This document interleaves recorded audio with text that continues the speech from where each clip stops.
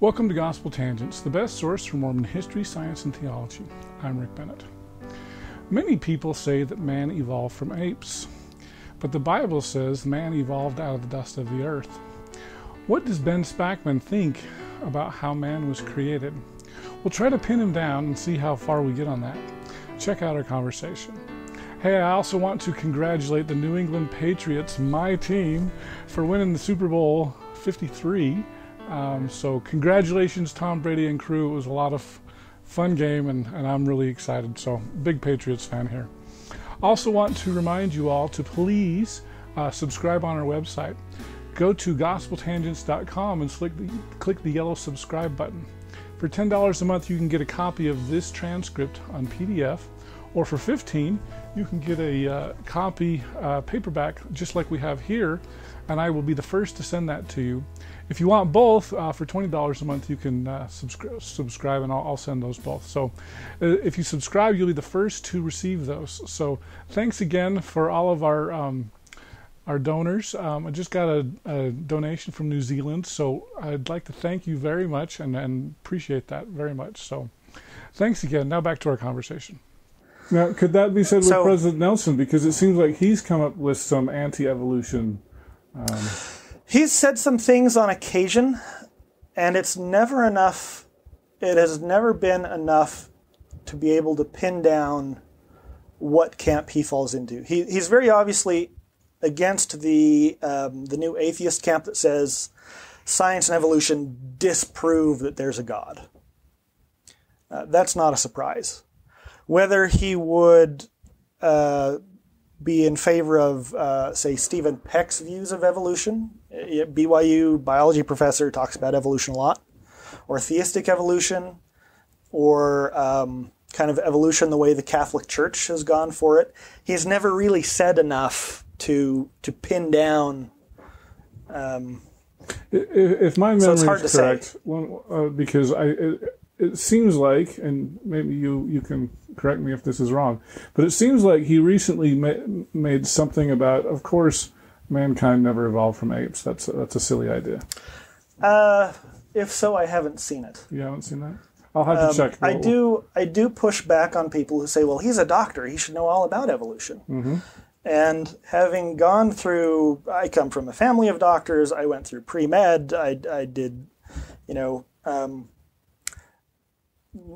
so not to say anything negative about doctors, but doctors are not necessarily scientists. They're more like mechanics, especially surgeons. And of which Elder Nelson is. Which he was. He was a heart surgeon. And if you look at when his training was, he received his MD in 1947, if I recall correctly. That's 7 years before DNA, the structure of DNA is discovered, before the experiment that proves that DNA is the means of passing on genetic traits. That is not too long after what's called the eclipse of Darwinism. That is, Darwin doesn't come up with evolution. It's been around for a long time. There's a fun little book called The Secret History of Evolution that looks at it going back to the Greeks. What Darwin comes up with is a new mechanism to explain how this works. And it kind of gets big, and then a whole bunch of scientists say, no, this doesn't make any sense. And so Darwin is kind of rejected. And you can actually see this in the writings of the Witso, Talmage, Smith, Roberts, because they're saying, yeah, Darwin's not really it. That's not evolution per se. That's Darwin's proposed mechanism for evolution. And it's really not until the 40s and the 50s that natural selection, genetics, which is a word coined in 1906 after they rediscovered Gregor Mendel's plant experiments, come together with the idea of DNA and fuse to form what's called the modern synthesis, which is where a whole bunch of scientific fields come together with evolution. His medical training and his scientific training are all 5 to 7 years before that. So I don't know what he has read on scientific topics since then, or specifically on evolution or on reconciling science and religion. But I would not expect that either as a doctor or a surgeon or given his age, that he received extensive training in biological evolution and is capable of nuanced scientific discussion either way. I'm not either.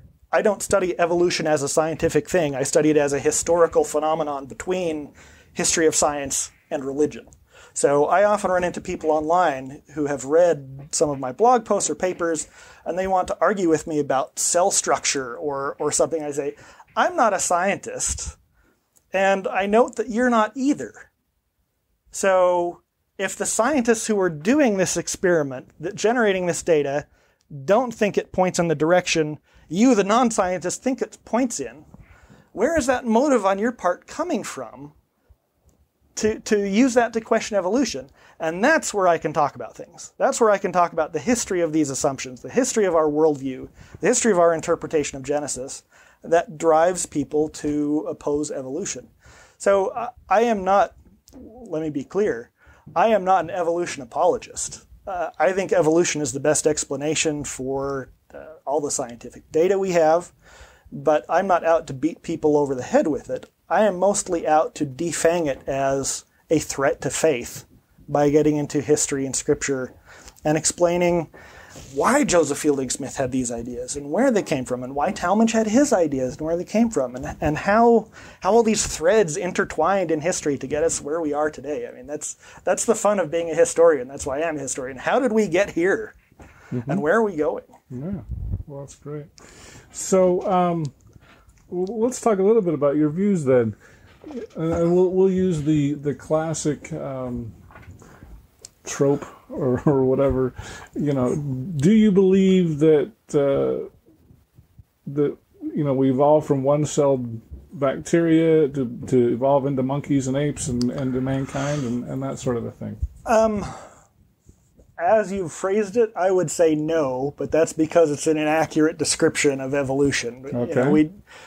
Now, evolution is itself a fairly vague term.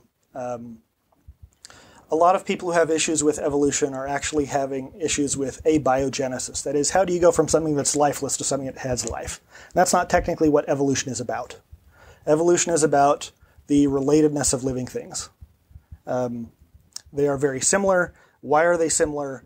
How do we explain the similarities in things which no longer exist, which we have proof of? But we didn't descend from apes. We share a common ancestor. But that is where the scientific evidence points.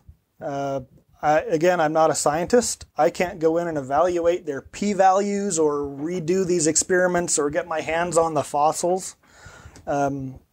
As with most aspects of life, we kind of accept the scientific consensus, such as it is, and we fly on planes, and we cross bridges, and we trust our doctors when they say, I'm going to point this photon beam at you, and that will help destroy the invisible thing in your head that's been causing you to have spasms.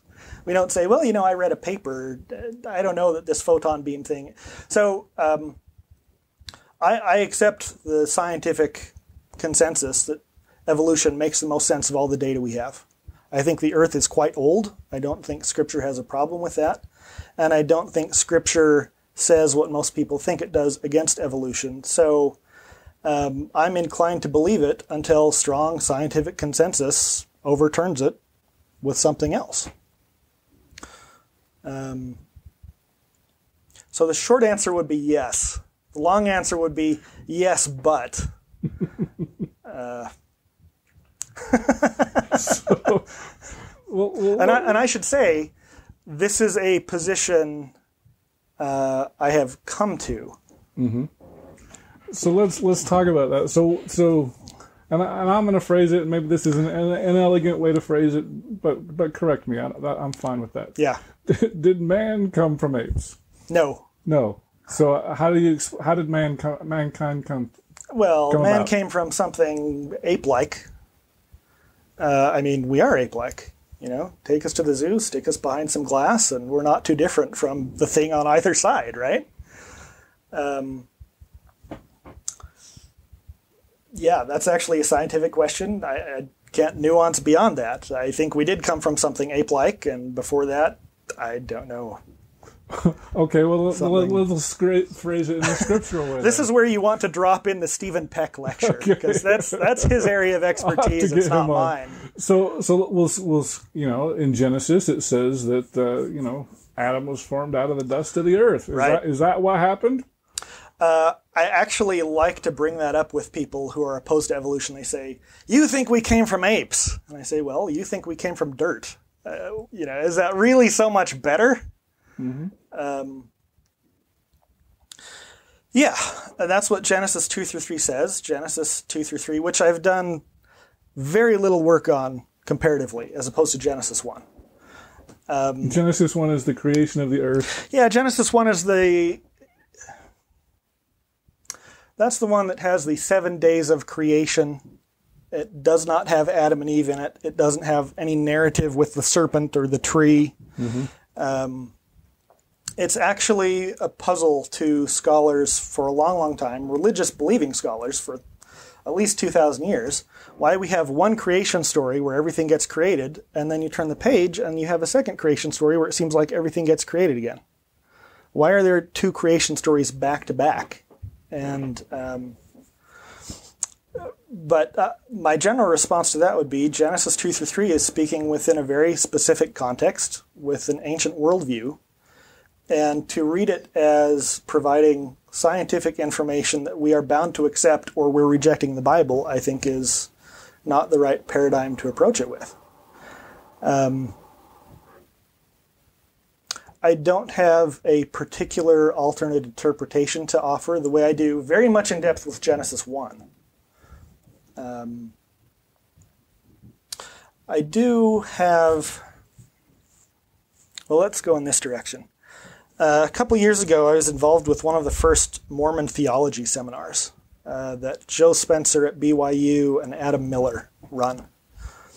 And it was done differently back then. We did it online over 6 months and then had a conference. And those conference papers have been published now through the Maxwell Institute that kind of absorbed this thing. And the paper I did for that, we did Genesis 2-3. And the paper I did for that was on the name of Adam and Eve in Genesis 2-3 and why it is Adam and Eve in our King James Version, because it shouldn't be. They've been mistranslated there as proper names, and really they should be generic typological names, namely human for Adam with a capital H and life with a capital L for Eve. And one of the comments by a fellow participant who is very sharp said, just that shift back to the names how they should be, how they would have been read and understood in Hebrew by Israelites, seems to make this Genesis 2-3 story much less about a particular couple in time and much more about kind of the everyman experience. And if I remember right, Hugh Nibley read it that way at times. David O. McKay approached that position in a different way. He didn't leave much of a paper trail, so it's kind of hinting and pointing, but he got away from reading Genesis as kind of providing scientific origins and being about other things. He was Concordist too, by the way, when he does this. But, okay. So a lot of my online conversations, when people ask this question, well, if you think X, are you rejecting Scripture? Because doesn't Genesis 2-3 say that there has to be this couple named Adam and Eve at some time in history? And say, well, first off, you're making concordist assumptions. Can you justify those in context of Genesis 2-3? And most of the time people go, wait, what now? Because we are just not aware of assumptions that we carry around. When people do justify those assumptions, it is usually on the basis of tradition and authority. That is, this is what Joseph Fielding Smith said, this is what Talmage said, this is what Elder Holland said. And those certainly carry a certain kind of authority and weight, but they're not unproblematic. I hope you enjoyed our conversation with Ben Spackman. In our next conversation, we'll talk about how biblical peoples viewed the world. How many of you believe that the earth rotates around the sun? And of course, every hand went up. I said, okay, I want you to understand very clearly that you believe and accept something fundamental about the universe that is contrary to Scripture, flatly contrary to Scripture, and is a philosophy of men invented through human reason and observation. I hope you enjoyed our conversation with Ben Spackman. We'll have a transcript out shortly on this conversation, and you can purchase individual copies at our website at gospeltangents.com/shop.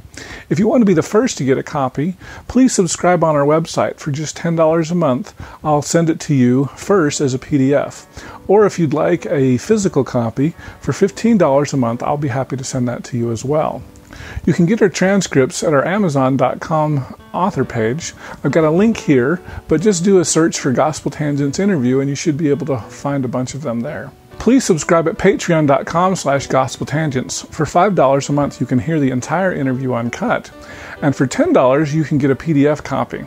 We've also got a $15 tier where if you want a physical copy, I'll be the first to send it to you. So please subscribe at Patreon or on our website at gospeltangents.com as well.